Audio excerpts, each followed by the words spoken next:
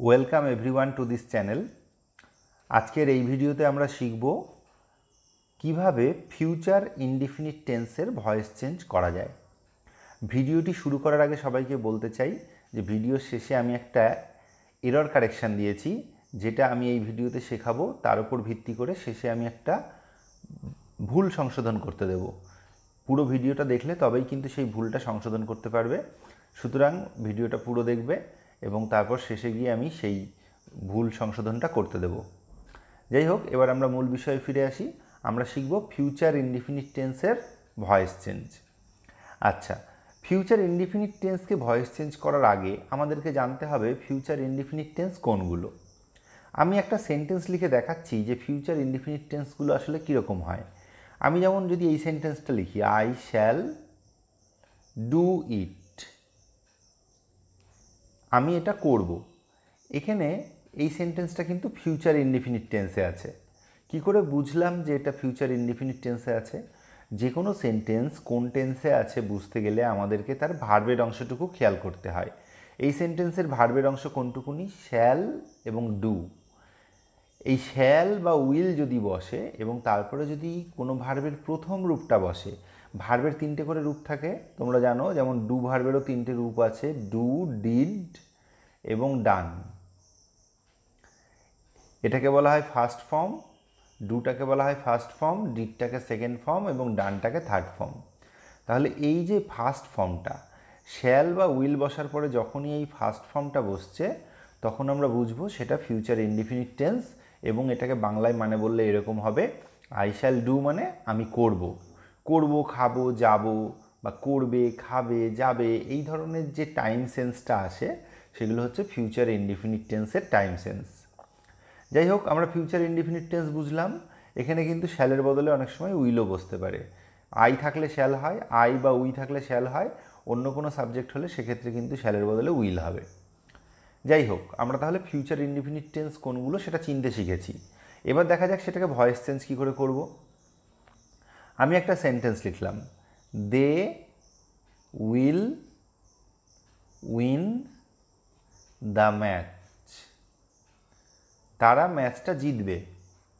বলা হলো এটাকে ভয়েস চেঞ্জ করো। ভয়েস চেঞ্জ করার সময় আমার প্রথম কাজ কি? আমাকে দেখতে হবে সেন্টেন্সের ভার্বের অংশটুকু কোনটুকুনি, সেটা দেখে আমাকে চিনতে হবে যে সেন্টেন্সটা কোন টেন্সে আছে। এই সেন্টেন্সের ভার্বের অংশ কোনটুকুনি? Will win. এটা দেখার পরে আমরা বুঝলাম যে যেটা ফিউচার ইনডিফিনিট টেন্সে আছে, কারণ এখানে উইল আছে, তারপরে যে উইন, উইন ভার্বটা হচ্ছে মানে হচ্ছে জেতা। উইনের তিনটে রূপ কী কী? Win, first form, second form one, third ফর্মও one. তাহলে আমরা কোন ফর্মটা পেলাম? First form. তাহলে শ্যাল বা উইল বসেছে, তারপরে ভার্বের ফার্স্ট ফর্ম বসেছে, মানে আমরা বুঝলাম এটা ফিউচার ইনডিফিনিট টেন্সে আছে। তারপরের কাজটা কি আমাদের? তারপরে দেখতে হবে সেই সেন্টেন্সের সাবজেক্ট কোনটা। সাবজেক্ট কোনটা হয়? যে ভার্বটা থাকে সেই ভার্বের কাজটা যে করে বা ভার্বের কাজের ফলটা যার ওপরে পড়ে সেই হচ্ছে ওই সেন্টেন্সের সাবজেক্ট। তাহলে দে উইল উইন, তারা জিতবে, ভার্বের অংশটুকুনি হচ্ছে উইল উইন, জিতবে। কাজটা কে করছে? জিতবে। কারা জিতবে বা কে জিতবে? দে। তাহলে দে হচ্ছে এই সেন্টেন্সের সাবজেক্ট। আর আমাদের কি চিনতে হবে? অবজেক্ট। এখানে ভার্বকে যদি আমরা কি বা কাকে দিয়ে প্রশ্ন করি তাহলে যে উত্তরটা পাবো সেটাই হচ্ছে সেই সেন্টেন্সের অবজেক্ট। এখানে ভার্ব কি আছে? উইল উইন, জিতবে। কি জিতবে? দ্য ম্যাচ, ম্যাচটা জিতবে। তাহলে এটা হচ্ছে অবজেক্ট। তাহলে আমরা সাবজেক্ট পেয়ে গেলাম দে, অবজেক্ট পেয়ে গেলাম দ্য ম্যাচ, এবং আমরা জানি যে এটা ফিউচার ইনডিফিনিট টেন্স। তাহলে এবার আমরা ভয়েস চেঞ্জটা কী করে করব? ভয়েস চেঞ্জটা করব হচ্ছে এইভাবে, দ্য ম্যাচটাকে আগে নিয়ে আসবো, কারণ আমরা জানি ভয়েস চেঞ্জে অবজেক্টকে সাবজেক্ট করে দিতে হয়। এখানে দ্য ম্যাচ অবজেক্ট ছিল, সেটাকে সাবজেক্ট করে দিলাম। তারপরে দুটো জিনিসের একটা বসতে পারে, সেই দুটো জিনিস কি কি মাথায় রাখতে হবে। একটা হচ্ছে শ্যাল বি, অথবা আরেকটা হবে হচ্ছে উইল বি। আমি মাথায় লিখে দিলাম। এই শ্যাল বি এবং উইল বি এই দুটো কিন্তু ফিউচার ইনডিফিনিট টেন্সের সময় আমাদের লাগবে, মাথায় রাখতে হবে। তাহলে এবার দ্য ম্যাচের সাথে কোনটা বসবে? শ্যাল বি বসবে না উইল বি বসবে? আমরা জানি আই বা উই এই দুটো থাকলে তখন শ্যাল বি হয়, বাদবাকি যে কোনো সাবজেক্ট থাকলে তার সাথে আমাদের উইল বিটা কাজে লাগবে। তাহলে দ্য ম্যাচের সাথে আমরা কি দেবো? Will be, the match will be, তারপরে এই যে মূল ভার্বটা আছে উইন, জিতবে, সেই জিতবে ভার্বটার এই উইন ভার্বটার আমাদের থার্ড ফর্মটা লাগবে। থার্ড ফর্মটা আমরা জানি কি হবে, এই যে আমি এখানে লিখেও দিয়েছিলাম, উইন ওয়ান ওয়ান, উইন হচ্ছে first form, one second form, one হচ্ছে থার্ড ফর্ম। তাহলে এই যে WON এই ফর্মটা আমাদের লাগবে। তাহলে the match will be one, তারপরে কি হবে, একটা বাই হবে, বাই হওয়ার পরে যেটা সাবজেক্ট আছে সেটা পরে এসে বসবে। সাবজেক্ট যদি সেই সমস্ত প্রোনাউনগুলোর হয় যেগুলোর সাবজেক্টের রূপ আর অবজেক্টের রূপ আলাদা, সেক্ষেত্রে তার আবার রূপ পাল্টাতে হয়। যেমন দে, দে সাবজেক্ট হিসেবে বসলে তখন দে হয়, সেটা আবার যখন বাইয়ের পরে বসবে অবজেক্ট ফর্ম নিয়ে তখন কিন্তু তার রূপটা হবে দেম। তাহলে আমরা দেটাকে দেম করে বসিয়ে দেব। এটা কয়েকটা ক্ষেত্রে হয়, আমি এর আগের ভয়েস চেঞ্জের ভিডিওগুলোতে বলেছি সেটা, যে দে থাকলে দেম হয়, আই থাকলে মি হয়, সি থাকলে হার হয়, হি থাকলে হিম হয়। এই কয়েকটা একটু মাথায় রাখতে হবে, যেগুলো কিন্তু সাবজেক্ট হিসেবে বসলে একরকম রূপ, অবজেক্ট হিসেবে বসলে আর এক রকম রূপ। এছাড়া অন্য কোনো সাবজেক্ট যদি থেকে থাকতো তার কিন্তু কোনো পরিবর্তন হয় না, বায়ের পরে সেটা শুধু বসে যায়। হলো, তারপরে ফুল স্টপ দিলেই কিন্তু আমাদের ভয়েস চেঞ্জটা কমপ্লিট হয়ে গেল। They will win the match, তারা ম্যাচটা জিতবে, the match will be one by them, ম্যাচটা জেতা হবে তাদের দ্বারা। এবার এই যে ভয়েস চেঞ্জটা আমরা শিখছি, ভয়েস চেঞ্জ ব্যাপারটা আসলে কি সেটা এখানে আমি একটু বলে নিই। প্রথম যে সেন্টেন্সটা আমরা লিখেছিলাম, যে সেন্টেন্সটা করতে দেওয়া হয়েছিল voice change, they will win the match, এটা হচ্ছে অ্যাক্টিভ ভয়েস। অ্যাক্টিভ ভয়েস কেন? কারণ এই সেন্টেন্সের ভার্বের অংশ কোনটুকুনি, উইল উইন, জিতবে। জিতবে এই কাজটা কে করছে? দে। দে হচ্ছে এই সেন্টেন্সের সাবজেক্ট। কোনো সেন্টেন্সের সাবজেক্ট যখন ভার্বের কাজটা নিজেই করে সেটা কিন্তু, সেই সেন্টেন্সটা কিন্তু তখন হয় অ্যাক্টিভ ভয়েস। যেহেতু এই সেন্টেন্সে ভার্বের কাজটা সাবজেক্ট নিজেই করছে, তাহলে এই সেন্টেন্সটা অ্যাক্টিভ ভয়েসে আছে। আর আমরা ভয়েস চেঞ্জ করলাম, করে কি করলাম, অ্যাক্টিভ ভয়েস থেকে আমরা কোন ভয়েস করলাম? Passive voice. এটা প্যাসিভ ভয়েস কেন হলো সেটা একটু দেখে নেওয়া যাক। The match will be one by them, এখানে ভার্বের অংশ কোনটুকুনি? উইল বি ওয়ান, জেতা হবে। জেতা হবে, কি জেতা হবে? ম্যাচটাকে জেতা হবে, বাই দেম, তাদের দ্বারা। তাহলে ভার্ব হচ্ছে জেতা, জেতা কাজটা কে করছে? দ্য ম্যাচ কি করছে? না, দ্য ম্যাচকে জেতা হচ্ছে, জেতা হবে। অর্থাৎ এখানে সাবজেক্ট হচ্ছে দ্য ম্যাচ, দ্য ম্যাচ কিন্তু নিজে ওই সেন্টেন্সের ভার্বের কাজটা করছে না, ভার্বের কাজের ফলটা তার উপরে পড়ছে। যখন কোনো সেন্টেন্সে দেখা যায় যে ভার্বের কাজটা সাবজেক্ট নিজে করছে না, ভার্বের ফলটা সাবজেক্টের ওপরে পড়ছে, সেগুলোকে আমরা বলি প্যাসিভ ভয়েস। প্রথম সেন্টেন্সটা ছিল অ্যাক্টিভ ভয়েস, এটা ছিল অ্যাক্টিভ ভয়েস, আমরা সেটার থেকে পাল্টে কি করলাম? সেটার থেকে পাল্টে করে দিলাম প্যাসিভ ভয়েস। এইটাই হচ্ছে ভয়েস চেঞ্জ। যখন কোনো সেন্টেন্স অ্যাক্টিভ ভয়েসে থাকে সেটাকে প্যাসিভ ভয়েস করে দেওয়াটাই হচ্ছে ভয়েস চেঞ্জ। যাই হোক, তাহলে আমরা ভয়েস চেঞ্জের নিয়মগুলো শিখে ফেলেছি। খালি একটা জিনিস বলা আছে, সেটা হচ্ছে যে অনেক সময় এই সেন্টেন্সগুলো নেগেটিভ হতে পারে। নেগেটিভ হলে কি হয়? মাঝখানে একটা নট বা নো এরকম কিছু একটা যুক্ত থাকে।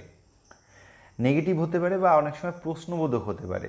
প্রশ্নবোধক হলে কি হয়? তখন এই শ্যাল বা উইলের অংশটা আগে থাকে। আমরা একটা নেগেটিভ সেন্টেন্সের ভয়েস চেঞ্জ করে দেখব, একটা প্রশ্নবোধক সেন্টেন্সের ভয়েস চেঞ্জ করে দেখব, তাহলে ওই ব্যাপারটাও ক্লিয়ার হয়ে যাবে যে ওই রকম আসলে তখন আমরা কি করব। আচ্ছা, আমি একটা নেগেটিভ সেন্টেন্স লিখি, I shall not do it, আমি এটা করব না। ঠিক আছে, এটাকে আমাকে ভয়েস চেঞ্জ করতে দেওয়া হয়েছে। ভয়েস চেঞ্জ করতে দিলে আমাদের প্রথম কাজটা কি হবে? দেখতে হবে সেন্টেন্সের ভার্বের অংশ কোনটুকুনি। এখানে আছে শ্যাল নট ডু, এইটুকুনি হচ্ছে ভার্ব। তাহলে এটা দেখে আমরা বুঝলাম শ্যাল বসেছে এবং ভার্বের ডু ভার্বের ফার্স্ট ফর্মটা বসেছে, তাহলে আমরা বুঝলাম এটা ফিউচার ইনডিফিনিট টেন্সে আছে। খালি মাঝখানে একটা নটও আছে, এটা কেন আছে? এটা নেগেটিভ সেন্টেন্স বলে, আই শ্যাল নট ডু, আমি করব না, এটা বোঝাচ্ছে। যাই হোক, তার জন্য আমাদের ভয়েস চেঞ্জ করতে খুব একটা বেশি কিছু এদিক ওদিক করতে হবে না। আমাকে এবার দেখতে হবে এই সেন্টেন্সের সাবজেক্ট কোনটা। শ্যাল নট ডু, করব না, কে করবে না? আই, আমি। তাহলে কাজটা কে করছে? আই, সাবজেক্ট, এ হচ্ছে সাবজেক্ট। আর করব না, আমি করব না, এটা করব না, এটা ভার্ব। ভার্বকে কি দিয়ে প্রশ্ন করি? কি করব না? এটা করব না, ইট। তাহলে ইটটা হচ্ছে অবজেক্ট। তাহলে আমাকে কি করতে হবে? এবার অবজেক্টকে সাবজেক্ট করে দিতে হবে, তাহলে ইটটা আগে আসবে। তারপর কি বসে? আমি বললাম ওই যে উপরে মাথায় লিখে দিয়েছিলাম, এই যে এইটা শ্যাল বি বা উইল বির ভেতরে একটা বসবে। তাহলে আমাকে এই ইটের সাথে আমি কি বসাবো? আই বা উই থাকলে শ্যাল বি হয়, আর অন্য যে কোনো সাবজেক্ট থাকলে উইল বি হবে। তাহলে ইটের সাথে হবে will be, it will be. তারপরে যেটা মূল ভার্ব ডু, করব, সেই তার থার্ড রূপ বসবে। ডু এর থার্ড ফর্ম হচ্ছে ডান। It will be done by, I থাকলে আইটা হচ্ছে সাবজেক্ট হিসেবে আই হয়, কিন্তু সেটা যখন অবজেক্ট হিসেবে বসে তখন তার রূপ হয়ে যায় মি। হয়ে গেল আমাদের voice change, it will be done by me. এটা হচ্ছে নেগেটিভ থাকলে হয়। সরি, আমি একটা জিনিস বলতে ভুলে গেছি। ইট উইল বি তো বসলো, উইল বির এই মাঝখানে এখানে যেহেতু একটা নট ছিল, এখানেও কিন্তু একটা নট যুক্ত হবে। It will not be done by me, যেহেতু এটা নেগেটিভ সেন্টেন্স, এটা আমি মিস করে গেছিলাম। শ্যাল বি বা উইল বি বসে, নেগেটিভ হলে পার্থক্য এটাই হয় যে তার মাঝখানে একটা নট যুক্ত হয়। ঠিক আছে? আচ্ছা, তাহলে নেগেটিভ সেন্টেন্সের ভয়েস চেঞ্জ হয়ে গেল। এবার যদি একটা প্রশ্নবোধক থাকে, প্রশ্নবোধকে কিছুই পার্থক্য হয় না। প্রশ্নতেও যেমন একটা এই শ্যাল বা উইলটা আগে থাকে, উত্তরের সময়ও কিন্তু সেই শ্যাল বা উইলটা আগে রাখতে হবে। এটাই হচ্ছে পার্থক্য, আর কোনো কিছু পার্থক্য না। আমি একটা করে দেখাই। Will you drink water? তুমি কি জল পান করবে? এখানে কি আছে? উইল আছে এবং তারপরে ড্রিঙ্ক ভার্বের ফার্স্ট ফর্ম আছে। তাহলে আমরা কি বুঝলাম? যে এটা ফিউচার ইনডিফিনিট টেন্স এবং এটা একটা প্রশ্নবোধক বাক্য। শেষে জিজ্ঞাসা চিহ্ন আছে, সেটাও দেখছি। আবার প্রথমে শ্যাল বা উইলটা প্রথমে আছে, সেই জন্য আমরা বুঝলাম যে এটা প্রশ্নবোধক বাক্য। এবার এটাকে ভয়েস চেঞ্জ কী করে করব? এর সাবজেক্ট কোনটা? ইউ। অবজেক্ট কোনটা? ওয়াটার। তাহলে উইলটা যদি এই মাঝখানে থাকতো, এইখানে থাকতো, তাহলে যেভাবে করতাম সেটাই করব, খালি করার পরে শ্যাল বা উইলটাকে আগে রাখবো। সেটা করলে কীরকম হবে জিনিসটা? এরকম হবে, will water B drank by you দিয়ে জিজ্ঞাসা চিহ্ন। ঠিক আছে? খালি উইলটা আগে থাকলো, তাছাড়া আগে যেগুলো আমরা করলাম তার সাথে নিয়ম কিন্তু কোথাও পার্থক্য নেই, একই রকম নিয়ম। তাহলে আমরা প্রশ্নবোধকের ক্ষেত্রে কি করতে হয় শিখে গেলাম। প্রশ্নবোধক বাক্যের ক্ষেত্রে আবার অনেক সময় হয় কি, এই শ্যাল বা উইলের আগে, তার আগে একটা অনেক সময় ডাব্লিউএইচ ওয়ার্ড থাকে। ডাব্লিউএইচ ওয়ার্ড কোনগুলো? এইগুলো, হোয়াট, হোয়াই, হোয়ার, হাউ ইত্যাদি। এইগুলো দিয়ে প্রশ্ন করা হয় কখন? যে প্রশ্নগুলোর উত্তর হ্যাঁ বা না দিয়ে হয় না, সেইগুলো যখন প্রশ্ন করা হয় তখন এই ওয়ার্ডগুলো ইউজ করা হয়। যাই হোক, এইগুলো যখন থাকবে, প্রশ্নবোধক, আগেরটা আমরা প্রশ্নবোধক বাক্য করেছিলাম, কিন্তু সেটা ইয়েস নো কোয়েশ্চেন ছিল। উইল ইউ ড্রিঙ্ক ওয়াটার, আমরা যদি এই সেন্টেন্সটাকে খেয়াল করি, উইল ইউ ড্রিঙ্ক ওয়াটার, তুমি কি জল পান করবে? তার উত্তর আমরা ইয়েস বা নো বলতে পারি, সেই জন্য এটা হচ্ছে ইয়েস নো কোয়েশ্চেন। কিন্তু আবার যদি ডাব্লিউএইচ কোয়েশ্চেন হয়, সেক্ষেত্রে আমরা ইয়েস নো দিয়ে উত্তর দিতে পারি না, এবং সেক্ষেত্রে এই উইল বা শ্যাল তার আগে একটা ডাব্লিউএইচ ওয়ার্ড থাকে এরকম। ঠিক আছে? আমরা একটা ডাব্লিউএইচ ওয়ার্ড দিয়ে করে দেখি কেমন হয়। যেমন হোয়াট উইল ইউ ইট, তুমি কি খাবে? এটা আমরা কি দেখছি? এখানে উইল আছে এবং ভার্বের ফার্স্ট ফর্ম আছে ইট। তাহলে আমরা বুঝলাম যে এটা একটা ফিউচার ইনডিফিনিট টেন্স, এবং এখানে হোয়াটটা হচ্ছে ডাব্লিউএইচ ওয়ার্ড। এবার আমাকে এটাকে ভয়েস চেঞ্জ কী করে করতে হবে? আমরা ডাব্লিউএইচ ওয়ার্ডটা প্রথমে রেখে দেব, হোয়াট উইল বি বসবে, ইটেন, ইটের থার্ড ফর্ম ইটেন বসবে, বাই ইউ দিয়ে জিজ্ঞাসা চিহ্ন দিতে হবে। তাহলে মূল স্ট্রাকচারটা তো কিন্তু প্রায় একই। উইল বি বা শ্যাল বি যেটা বসে, ভার্বের থার্ড ফর্ম বসে, বাই দিয়ে সাবজেক্টটা অবজেক্ট হয়ে যায়, এগুলো সবই ঠিকঠাক আছে, খালি তার আগে একটা হোয়াট যুক্ত হলো। এই হচ্ছে ডাব্লিউএইচ ওয়ার্ড দিয়ে করলে এইরকম একটু সামান্য কিছু রদবদল করতে হয়, তাছাড়া বিশেষ কিছু পরিবর্তনের কিন্তু দরকার হয় না। এগুলো একটু মাথায় রাখতে হবে। আর এইবার আমরা বলেছিলাম যে সমস্তটা শেখানোর পরে আমি শেষে একটা এরর কারেকশান দেব। এইবার আমি একটা এরর কারেকশান দিচ্ছি, সেইটা তোমরা কমেন্ট বক্সে লিখে জানাতে পারো, আমি বলে দেবো সেটা ঠিক বললে না ভুল বললে।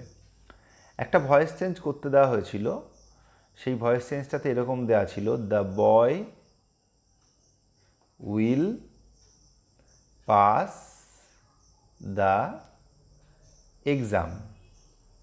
এটা ভয়েস চেঞ্জ করতে দেওয়া হয়েছিল। তার উত্তরে একটা ছেলে ভয়েস চেঞ্জটা এরকম করে করেছে, দ্য এক্সাম শ্যাল বি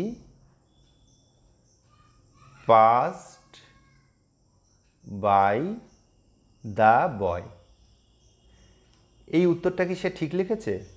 যদি ঠিক না লিখে থাকে তাহলে কোথায় ভুল করেছে এবং কেন সেটা ভুল, সেটা কিন্তু তোমরা কমেন্ট বক্সে লিখে জানাতে পারো। আজকের আমাদের ভয়েস চেঞ্জ শেখার ক্লাস এইটুকুনি। তোমাদের যদি এই চ্যানেলটা ভালো লেগে থাকে তাহলে আমাদের চ্যানেলটাকে সাবস্ক্রাইব করো, বেল আইকনে ক্লিক করে রেখো এবং লাইক করো, শেয়ার করো, ইত্যাদি করো। Thank you so much.